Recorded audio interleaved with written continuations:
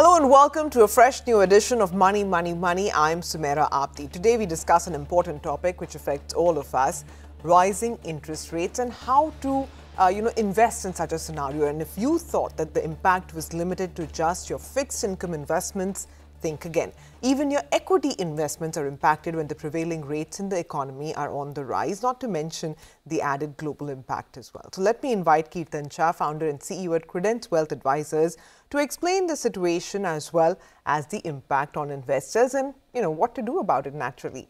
Kirtan, thanks very much for joining in. Let's begin by setting the context first. Why are rates going up globally, not just in India? Hi, Sumera. Thank you so much for having me on the show. So, Sumera, what happens is typically when you see any crisis that affects us, let's say 2000, 2008, 2013, 14, any of these periods or periods outside of this as well. Whenever there is a crisis which actually ends up impacting the economy, you would typically see that the government slash the RBI, central bank, will have to take some steps and measures to make sure that the impact of that crisis on the real economy is slightly less. And you would generally see that, central banks in such a situation where there is a crisis and an impact on the economy will try and follow a loose monetary policy. Now, what do I mean when I say loose monetary policy? The typical steps that are taken whenever you will see a crisis hit a country, right? You will see interest rates being reduced and you will see a lot of liquidity is infused in the system. When I say interest rates are reduced in the Indian context, I'm saying, let's say repo, reverse repo rates will be reduced. And when I say liquidity is going to be infused, I'm typically saying in the Indian context, let's say a CRR or an SLR ratio be reduced so that more liquidity can be pumped in the system. Or the other way around, RBI will do something called as open market operations, where RBI will try and buy bonds from the market, thereby giving more liquidity to the banks and hence increasing liquidity in the overall market. Now, this is something very similar to what on the global scale we call as quantitative easing, right? So whenever there is a crisis, you would typically see RBI do both of these things, or global central banks reduce rates and infuse a lot of liquidity. Now, typically what happens is, Sumera, when there is a lot of liquidity infused in the system, it typically over a period of time leads to inflation. So why does something like this happen? Let me give you a simple example. Now, let's say all other things constant. Let's say there is somebody who wants to buy a laptop, right? Let's say there is only one laptop available to be bought, and then there are a lot of people who want to buy that laptop. So I've created a hypothetical situation where there is a lot of demand for the laptop, but there is only this one laptop. So now we see there is a demand supply gap, right? Now this demand supply gap typically leads to inflation, is what normal theory says, right? But imagine a situation that in this demand supply gap situation where there is only one laptop and then there are a lot of people who really want to buy this laptop, nobody's got the monies. Which means if nobody's got the money, typically the price of the laptop won't go up, even if there is a demand supply gap or a situation that arises. For the laptop prices to go up, right, even when there is a demand supply mismatch, market has to have money. A lot of these people who want to buy the laptops need to have money, only then the price of laptop will go up. So we are invariably saying that inflation typically takes place when demand and supply gap is also accompanied by a lot of liquidity, right? So while the central bank pumps in a lot of liquidity because there is economic crisis, that typically over a period of time leads to inflation, right? So we're currently facing a very similar situation where pandemic hit us, interest rates were lowered, a lot of liquidity was pumped in the system. And now over a period of time, we've started seeing how inflation is coming back to bite us because of so much of liquidity available in the market. Now, this time around, the problem also has been, Sumera, that with so much of liquidity in the market, right, at the same time, the crude prices, because of various reasons, including the Russia-Ukraine war, the crude prices are also pretty elevated, because of which the inflation is very sticky at higher levels, right? So a lot of liquidity led to inflation, and to control this inflation at this point in time, the RBI or any central banks globally would again have the same option of reducing liquidity in the market, right? Because they cannot do anything with demand and supply as such in the market. And hence, if they really want to target inflation and bring down inflation, the only tool available to them, or I would say the lowest hanging fruit available to them, is to try and reduce liquidity in the market. Now, how would they try and reduce liquidity in the market? Again, they will do exactly reverse of what they did when there was economic crisis, right? So they would start increasing interest rates. We saw Bank of England increase rates. We saw US increase rates. We even saw India increase repo rates some weeks back, right? So one tool is increasing rates, which were originally reduced when there were crises. And at the same time, the another tool that they use is, originally they infused a lot of liquidity in the market when there was a crisis. Now they would want to pull that liquidity out of the market. Now, how do they do that? Exactly the reverse, right? So they increase the CRR ratio so that liquidity is less available in the system. And at the same time, what they try and do is, originally, because they wanted to pump a lot of liquidity, they were buying bonds from the market. Now they would do the reverse. They will sell a lot of bonds in the market to pump that liquidity out of the system. Now you see this exactly what US is doing. US for one quarter is expected to sell bonds in the market worth $47 billion. And from the next quarter on, they are going to increase that to 90 billion. So in a nutshell, what we are trying to say is, whenever there is a crisis, you will typically see a lot of liquidity fueled in the system, interest rates lowered. And whenever that happens over a period of time, because of that, it leads to inflation. And then to control inflation, you do the reverse, is where you increase rates and suck liquidity out of the system. So this is a cycle that keeps continuing, Sumera. Understood. So Kirtan, generally, how do assets perform in this environment of rising rates? I mean, say equity, for instance, what is a general behavior? So Sumera, equity theoretically is slightly negative in the near term in such a situation. And let me explain to you why does something like that really happens. Now look, let's talk about the new demand for loans. As soon as interest rates starts going up, you will see that it starts impacting the new demand for new loans, right? It's because if the loan is going to become expensive, not a lot of us are going to go back and start taking newer and newer loans. So if interest rate goes up and loan becomes expensive, that is going to hit the demand for new loans, and hence it is going to hit non-discretionary consumption. What do I mean? Let's say if you are not going to end up taking loans, the demand for real estate, which is largely driven by home loans, is going to come to probably a little moderate expectation. You would see if interest rates go up, you will see the same thing happening in consumption to do with bikes, cars, or even small things like laptops. So from a market standpoint, theoretically, whenever interest rates, kind of move up, the assumption is that probably it is going to end up hitting consumption on the non-discretionary side. And because consumption will get hit, right, the profits for these corporates, which are non-discretionary consumption led, over 2-3 quarters will fall, and hence you typically see a small dip in the equities in the near term because of rise in interest rates. Now that's one side of the story where we are talking about new loan creation. Now what happens to an existing loan? Now all of us know that most of these loans that corporates take, right, they are all on floating. There is hardly any fixed rate loans given out, right? So if interest rate goes up, the cost of serving this loan or the EMI for the corporate ends up going up, right? And in most cases, the corporate is not able to pass on this increase in cost or increase in EMI or interest back to the consumer. You look at infrastructure, you look at power. Just because interest rates have gone up and their EMIs on an existing loan has gone up, in very simple context, they don't try and increase the consumption cost of power or your toll cost for an infrastructure project.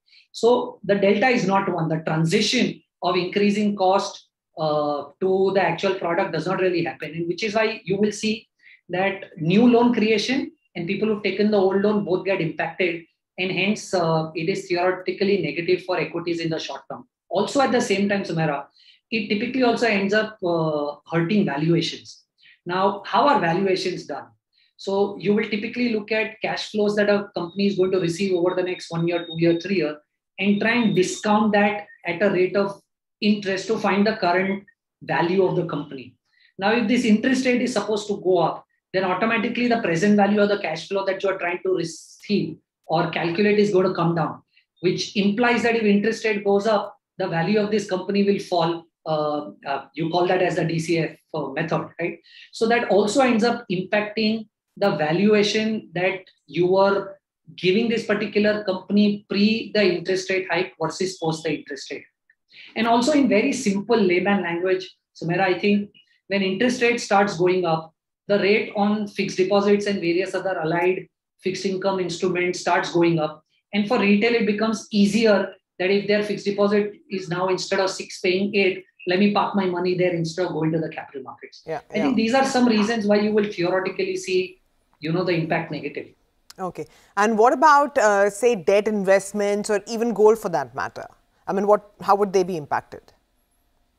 So, Sumera, debt also to a certain extent is going to be negatively impacted is because you will typically see rise in bond yields have an inverse correlation to the bond price. Now, what I mean by that is to simplify that a little. Let's say if you've taken a 3-year fixed deposit today and the 3-year fixed deposit pays you a 6% interest today, right? What you're going to ideally get is 6% over the tenure of the next 3 years.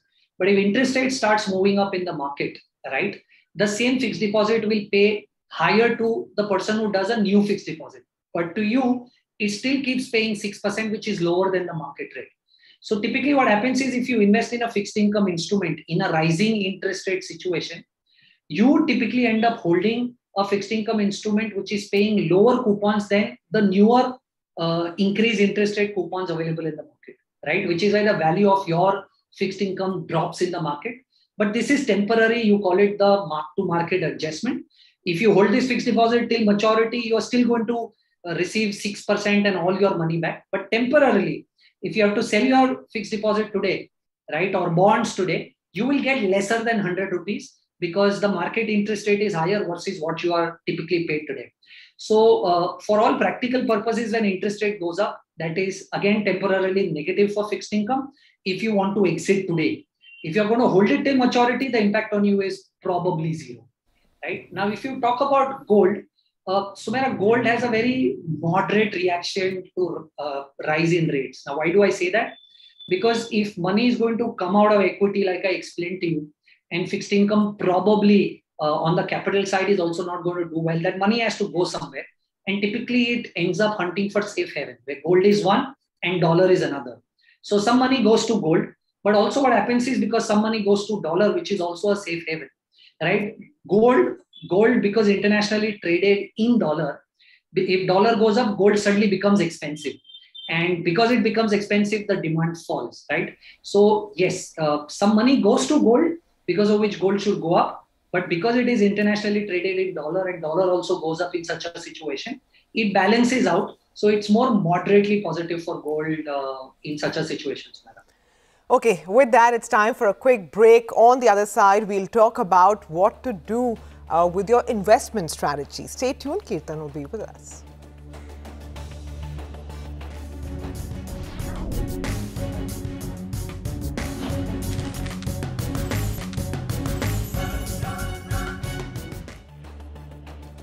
Hi, welcome back. You're watching Money, Money, Money, and with us we have Kirtan.shah, founder and CEO of Credence Wealth Advisors, talking about how to invest in a rising interest rate scenario. So we've spoken a bit about, how this happens, why interest rates are rising and what is the impact on various assets. Now we want to talk about the investment strategy. So Kirtan, let's start with those who already have existing portfolios. Do they need to make any changes? So, very honestly, my advice may look very cliche, but I think anybody who's invested at this point in time should stick to their asset allocation. It looks very fancy for all of us wanting to do something when the markets are moving, either sell or keep buying. But ideally, the best portfolios are the ones which are really untouched, right? Now, most of us end up selling most of our investments because of a lot of panic created by falling markets. And while we end up doing that and market starts recovering, we are typically not invested. And that is where we miss the opportunity of recovery. So my suggestion really would be not to play around with your long-term portfolio a lot unless there is a serious fundamental change in what you are really holding. I think you should stick to your asset allocation and make sure that if there is a change needed in terms of your rebalancing, because markets have moved up and down, and that might have changed your asset allocation. Use this opportunity to rebalance and go back to your original asset allocation. Don't do a lot of things. Okay. So what about fresh investments then? I mean, say, let's talk about equity for starters. The market itself is volatile. For those who are looking to deploy fresh money, what do they do? So, Sumera, I think if you historically look at it, you will see that out of the 7 large interest rate cycles that have happened in the US, where Fed has started increasing rates, 6 of those 7 cycles we've had positive returns in the markets, right? But that positive return has come with a lot of volatility. So my suggestion is that at this point in time, if you are trying to infuse any new money, do not come with any short-term view of 1-2 years. You cannot play this market with anything less than a 3 to 5 year view, right? And also, in my opinion, of course, you will look at your portfolio in its entity, but I think typically you will see in such markets which are expensive and hence falling because of rate hike, you will typically see that active strategies or value investing have always done well historically over momentum strategies or probably passive investing. So this is a situation where if you don't have active or you don't have value investing in your portfolio, I think that this is the time for you to add that kind of flavor to your portfolio. Okay, and finally, what about fixed income and gold, fresh investments there? So Sumera, let me break the fixed income question into 3. So let's say if you have a very clear view of how long do you really want to stay invested in the market, then there are a lot of target maturity funds available out there. So if you know that you want to stay invested for 3 years, then there are 3 years target maturity funds. Just invest your money in them and forget, right? If you have a short-term view, you don't want to stay invested for more than 1 year, it is temporary parking for you. I would suggest that you stay short on the short end of the curve by investing in ultra short-term or money market kind of funds. But if you have long duration or long-term horizon of investing in fixed income right now, let's say a 3-year, 5-year view, then you should do something called as barbell. Now, barbell is a strategy in which you invest 50% of what you really want to invest at the shorter end of the curve. So let's say a money market or an ultra short-term fund kind of a fund. And you invest 50% of it at the higher end of the curve, which is, let's say, long duration funds. This strategy over 3-year, 5-year will, in my opinion, prove to be the best strategy in a rising interest rate environment, specifically for fixed income investors. On gold, I'm not sure if my view will be appreciated, but I would rather not take any excessive bets on gold. Gold, in my opinion, is a very tactical play. And, it is meant for people who really understand when to come in and come out of gold. So if you really understand what moves gold prices and you'll be able to time it well, then you try and take aggressive bets on gold. But largely, in my opinion, for retail investors, gold allocation, they should stick to what their asset allocation strategies and don't go overboard than what the asset allocation really requires you to participate on the gold side. And Kirtan, just out of curiosity, what about small savings, etc.? I mean, would that figure? Oh, of course. Look, like I said, that if you have a very clear understanding of when do you really want the money, then anything which is target maturity will fit your requirement, right? You know the maturity of that product. You know the interest, which is predominantly fixed. So if you know how and when do you really want the maturity, always go for target maturity funds. Now, typically what happens is while these funds, you know where the maturity is, or you know largely the rate that you are supposed to get, there are 2 things that you should look outside of these 2 things while you are doing fixed income investing, Sumera. First is, of course, the tax implication. Right now, small saving is going to be taxed very differently than a targeted maturity fund on the mutual fund side is going to get taxed, right? So if you're in the 30% tax bracket, target maturity fund on the mutual fund side is a much better option than probably a small saving, right? Assuming that we are talking about an asset which has the same returns that we are trying to compare. And also, very importantly, you should look at liquidity, right? So while you are very clear that you are going to stay invested for 3 years, 4 years, 5 years, whatever, and which is why you are doing target maturity, right? But there can be a situation that you probably might need to withdraw this money. Now, in most cases, when you do the traditional product investing, it either does not allow you to remove your money, or it charges you a penalty because you are removing it before maturity. So keep in mind liquidity and tax angle while you are trying to do target maturity fund. But for me, somebody who's in the 30% tax bracket would rather take advantage of investing in target maturity funds on the mutual fund side than doing fixed deposits or small savings schemes. All right, Kirtan, thanks very much for your time this afternoon and for explaining, in very, very layman terms, exactly how this works. So thanks very much. So, before we wrap up, here are some key takeaways from this chat with Kirtan. The easiest tool to fight inflation is by increasing rates, which is what we are seeing right now, which would thereby cut the excess liquidity. So that is the macro, right? Now, the impact of this in the short term is negative on equity and fixed income and moderate on gold. So for those with existing portfolios, Kirtan recommends to continue following your asset allocation. And for those who are looking to make a fresh investment, so the recommendation for equity is to increase your time horizon. For fixed income, stay on the shorter end of the curve, perhaps opt for target maturity funds, or like Kirtan said, follow the barbell strategy, which he has also explained. And for gold, well, basically the recommendation is to stick to what you need. With that, we're going to wrap up on this edition of Money, Money, Money. Thanks very much for watching.